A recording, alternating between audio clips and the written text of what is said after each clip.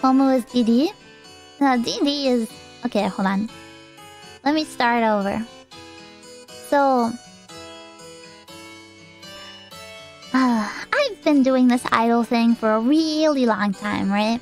I've been really into idols for a pretty long time. And I see sometimes, you know, I ego saw sometimes. I ego search. You know, sometimes. And I see what you guys are saying about me. I have a lot of time at work. When I'm doing my OL job, I have a lot of time to do stuff. Because I get my work done fast, you know? So,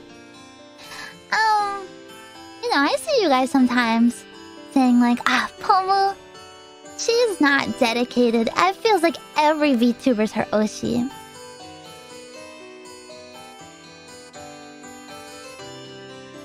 And you know, how I want to respond to that is... Yeah, I love a lot of VTubers, right? I love a lot of VTubers because VTubers are great. But...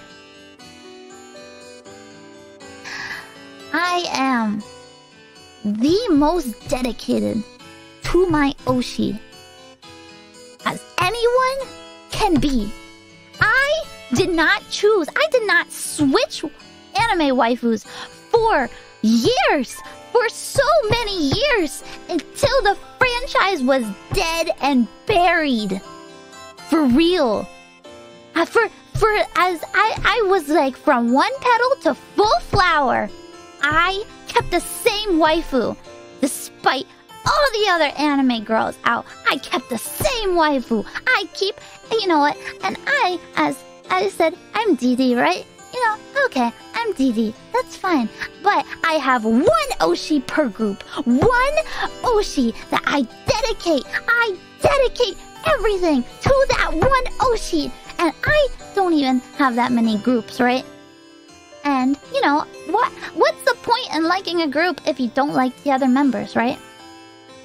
You don't have to like everyone, but my Oshi is my Oshi.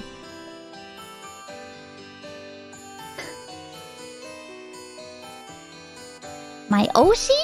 I will like other members. You're allowed to like other members! My Oshi is my Oshi. And I've been in idols for way too fucking long for people to come in and be like, Pomu's not dedicated. I'm dedicated. I'm dedicated. I've had the same Oshi for years. For years. And then when my Oshi graduates, it takes me maybe another year or maybe another year or two to find another Oshi. Okay?